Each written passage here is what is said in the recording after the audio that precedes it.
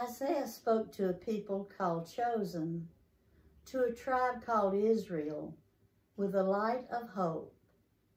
Gabriel came to a town called Nazareth, to a girl called Mary, with a light of joy. Mary went to a place called Bethlehem, to a stable called Nursery, with a light of love.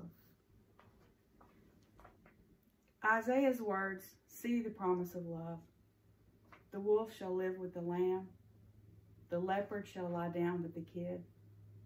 The calf and the lion and the fatling together. And a little child shall lead them. As we light this Advent candle in our own home, we pray for God's holy love to meet you and yours. Come now, O child of Mary. Come now, O Prince of Love. Let us pray.